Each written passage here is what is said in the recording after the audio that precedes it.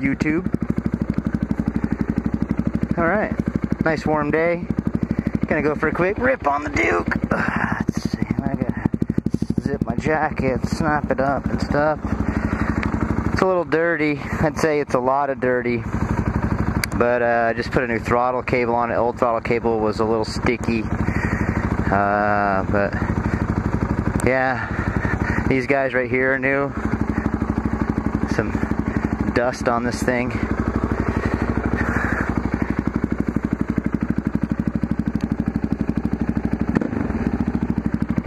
Alright, sounds like she's ready to go. Of course, I had to take the gas tank off to do put the new throttle cables on. Get the bike out here, get it all done, everything feels good, ready to go for a test ride. I'm just pulled the choke on it, just about to hit the start button, and I realized I put the gas tank on, I never hooked the fuel line back up.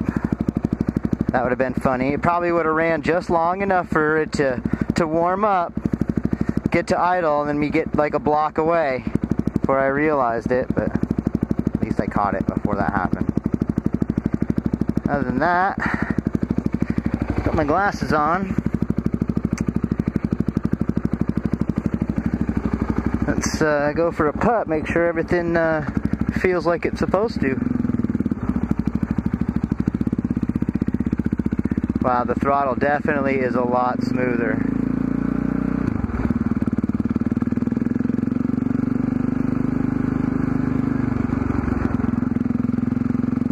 Not as lurchy at all. Amazing difference, just new cables. My clutch felt crappy, my throttle felt crappy, new cables, everything feels like new. Cables.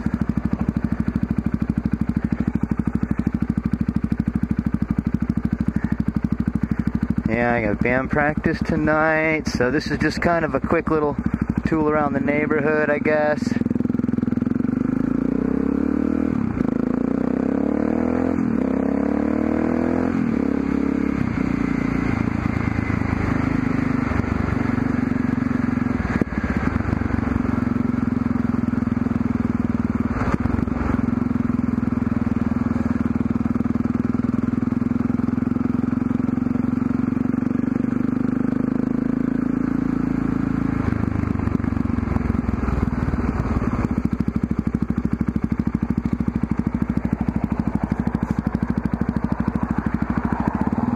Go this way.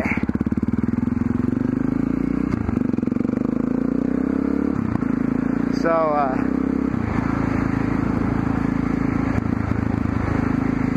a little quick story what I did this weekend. So, I've been riding bikes for a while. I've only owned 2 street bikes and a couple of 4-wheelers and stuff, but I've been on a lot of street bikes, been riding motorcycles off and on. My brothers have had bikes and stuff, but never got my motorcycle endorsement. You know, I had my first bike when I was like 21, 22 maybe. And like, I just never got my endorsement. Never got caught, never got tickets, never got pulled over, so never really had to worry too much about it. But, so yeah, I went this weekend and took my class. Passed the class, obviously. It was pretty easy. It was kind of fun. The only downside to the whole day was, one, I guess 2 downsides. One, the class was way the hell out in Silverdale, and from that's out on the Olympic Peninsula. So it was about an hour and a half, something or whatever, from my house. And we got out there. It was all nice and everything, and cool class, cool instructors. Really crappy bikes, but you know, they give you the bikes and stuff. But as soon as we're done with all the little written stuff and we take the written test inside, as soon as we get outside and get on the bikes, it just opens up out of nowhere, like straight up, like, you know, raining sideways kind of stuff. Luckily I had this jacket that I have on now, and I had my riding pants on, and my feet got a little bit wet because my boots had holes in them, but that didn't really bother me. I wasn't cold, but it was wet, and then the range, or the course, or whatever you want to call it, got so wet, it was hard for me to see the lines just because of the glare of the water and the sheen of the water on the course. Oh, I guess the third bad thing is that there was two different color cones, red cones and green cones, and they're just like little 2-inch high cones, you know, those little tiny ones. And sure as shit, I'm colorblind. I couldn't tell the difference. So he'd be like, so yeah, start over by the two red cones, and I'd be like, you know, but there's nothing wrong with being colorblind. You can still ride a bike, and they're not gonna miss it. But I didn't want to tell him I was colorblind. I don't know why. I was like, whatever, I'll just keep playing stupid. But the riding test was pretty easy. The whole thing was easy. But so right now, this is officially my first ride fully legal on a motorcycle. But you know, I don't feel any different. If anything, like, the biggest thing is, you know, I'm not going to get pulled over unless I do something stupid. And if I do something stupid, I better at least have an endorsement. Because, you know, if I get just like a cop pulls me over for something random and I didn't have an endorsement and I wasn't doing anything stupid, it was just kind of a weird thing, you know, it's like, oh, you know, oh, well, whatever. I've heard a lot of guys just kind of getting away with it. But if I'm speeding, or you know, shortcutting through a park or something, or doing this,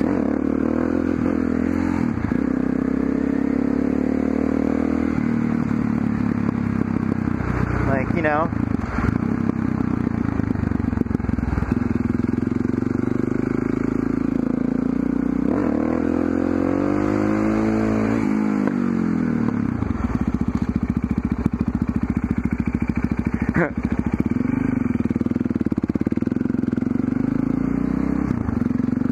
well, the throttle is definitely more responsive now.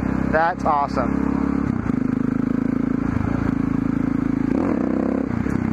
So yeah, that was just a light tap there. She comes right up in third. I was barely like $4 grand in third at about 35. This thing's geared down, but third's still pretty fast, like compared to like a DRZ or whatever. Like in third gear, I can get all the way up to like, you know, 65 easily.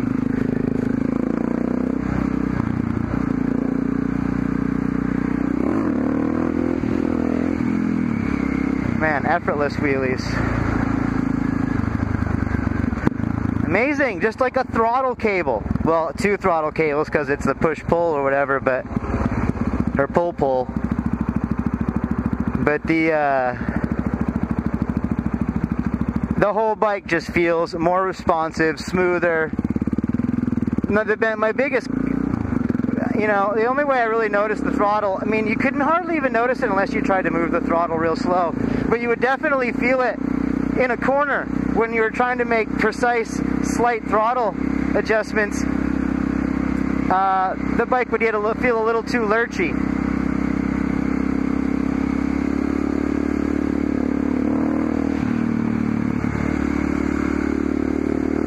Yeah, here we go. But she feels good. Tires are warming up quick.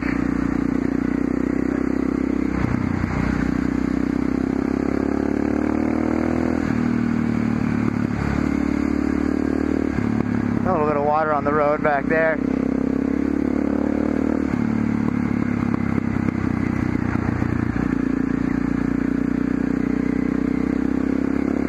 Oh, also I just changed the spark plug. I haven't changed the spark plug since I've had this thing. I've had it about, I don't know, like a year and a half. Never changed the plug. So, and it was stock when I got it, and then, you know, I took the airbox lid off and like jetted it up with the stock pipes on it to get a little more power, and then I got the pipes and then jetted it again, but I've never changed the plug or checked it. Surprisingly enough, it didn't look bad. It looked kind of like a brown paper baggish color, kind of what you want to see. And I was amazed. I thought for sure it was going to be all black and it was running too rich, or it was, you know, man, I know it's running a little lean because it's really poppy when I down, but it's not seeming to do it. It's not doing as much now. It just sounds right. It sounds just right.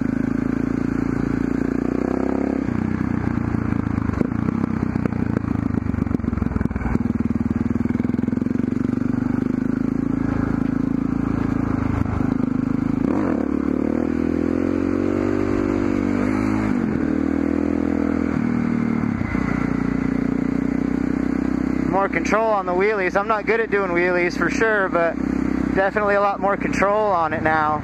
Before it was just so on off. Man, I'm going to change that every year. I'm going to put new throttle cables in this thing every year. I should right now, when I get home, just order a new clutch and new throttle cables right now just so I have them, because man, what a difference. Good day to ride. New cables, new spark plug. Maybe it is. Maybe that has a difference too. The bike just feels like it's running a little better. It's pulling hard. It's pulling real hard. Yes. Yes. Bikes are fun. But God, I don't want to go back to the house quite yet. Let's go tootle around. We'll go tootle this way and then we'll put some gas in this thing.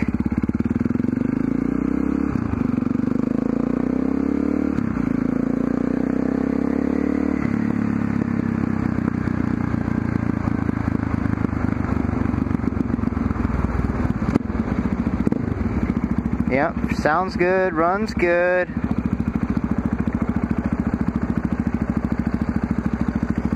The next thing I want to do on the bike, just, you know, everything I do on the bike to make it more me and to make it, just get it operating properly. The next thing I need to do is set the suspension up. I did look up when I first got the bike. I did look up what I should have, like all the little dials and stuff set up, because there's compression and extension and damper and whatever, preload and all that stuff. But it just told me how many clicks this way, how many clicks that way, whatever for my weight. But I never adjusted the sag in the rear shock, and I'd like to do that. You know, I think that would be a good thing to do.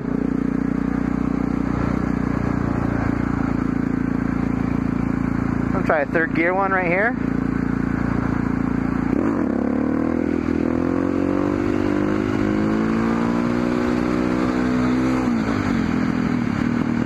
Chased it out. I wasn't really riding it.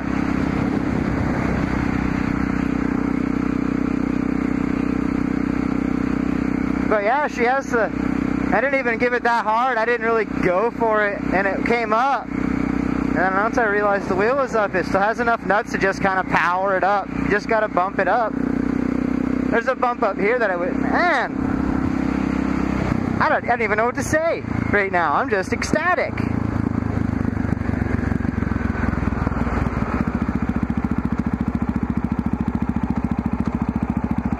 Yeah. But my buddy, what was I going to say? Let's talk about something else. Let's keep the conversation rolling. I got a buddy that I rode with a little bit, just a couple of small rides. He used to have a cruiser bike. We called it the Sea Hog. But this cat Seth that I know, he's looking at buying like a Suzuki V-Strom or some type of adventure dual sport bike. He just saw a V-Strom. He thought it'd be a good deal, and it looked like a good bike. So, but so yeah, we're gonna get the helmet comms and stuff, and we're gonna do some riding. Hopefully I get some videos up of that, because like I really don't have enough videos of me out riding with friends and stuff like that, and I really plan on doing more of that kind of stuff. I did that one little ride, used that video with Eric and Burl, a couple of the Supermoto junkies here in Seattle, Facebook group of like-minded super motarders. They're all super motarded. They all like to do trails and stuff too. I see a lot of, I don't post on there as much as the other guys do, but they definitely seem to like doing trails and stuff. But also just straight hooliganisms.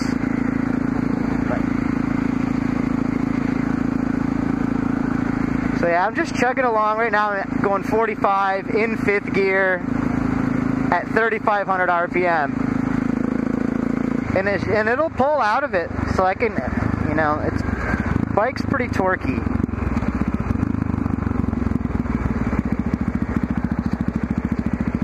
But the new plug feels bomb.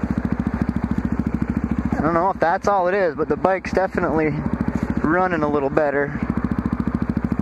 Man, this is a crazy intersection to see what the hell's coming. I think my phone just rang.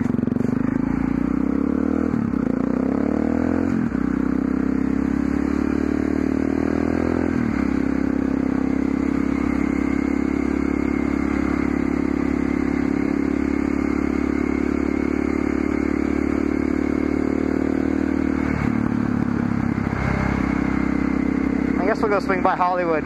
But anyway, yeah. So he's like, this thing's hard to do adventure riding on. I mean, it's pretty comfortable for me actually. I don't weigh that much, so the bike really responds good with me on it, and I don't get that sore on it. As long as we take like breaks every 50 miles or so. But we're gonna try to do some longer rides, and if there's some other spots we might want to go to, we might just trailer it. We both got trucks, or just meet somewhere like, hey, I'll meet you at the Walmart up in Bellingham. Let's hit, Mount Baker Highway or something like that. Just because like the hour and a half on I-5 riding north up there would just, I mean, like, it wouldn't be bad. Ah! But whatever, it's green.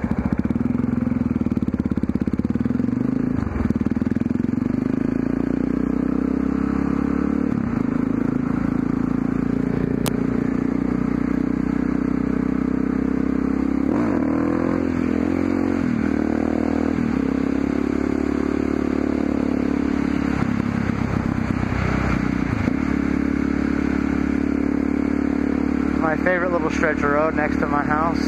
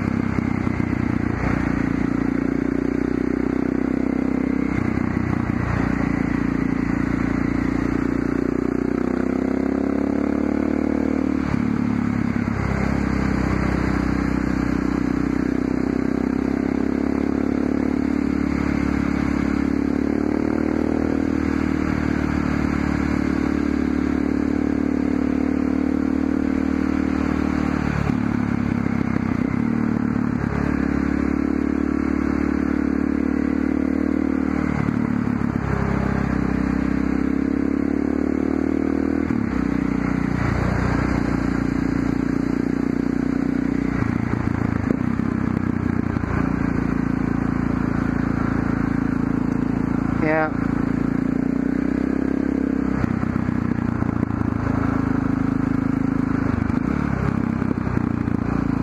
Feel some raindrops over here, a few little ones.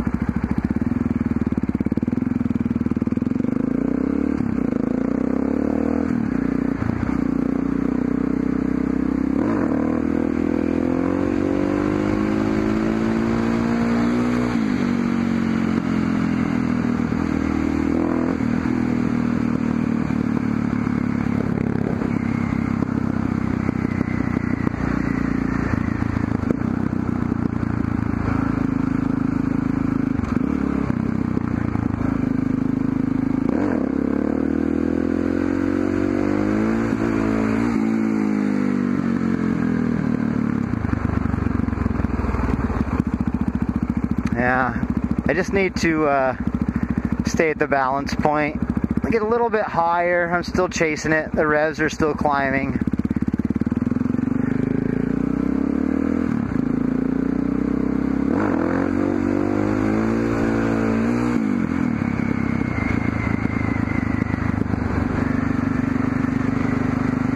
But it's like I just gotta I gotta find like a good stunt lot and just repetition. Nice secluded area where I got plenty of run out, no distractions. Hopefully some other people to ride with to kind of encourage me, amp me up.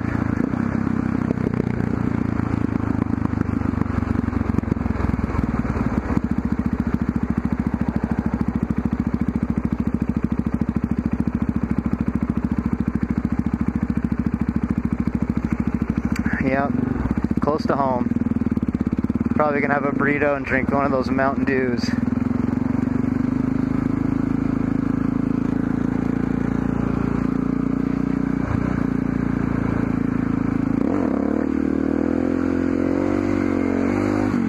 I brought that down with the brake a little more. It's hard to, I don't know.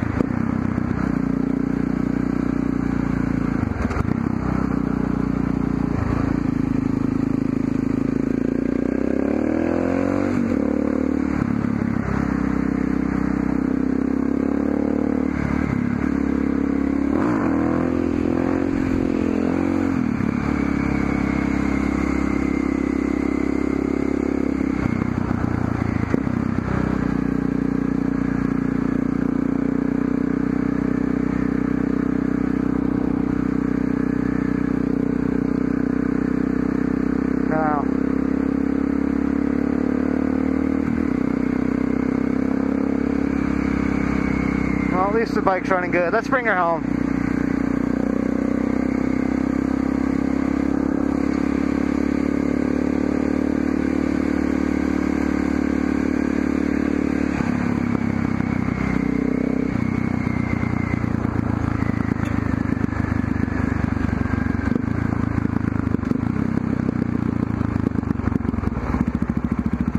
Bringing her home.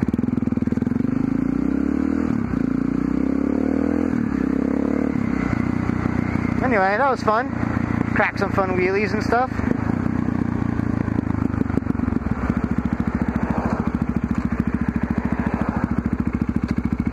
Just went right into first, didn't want to do that.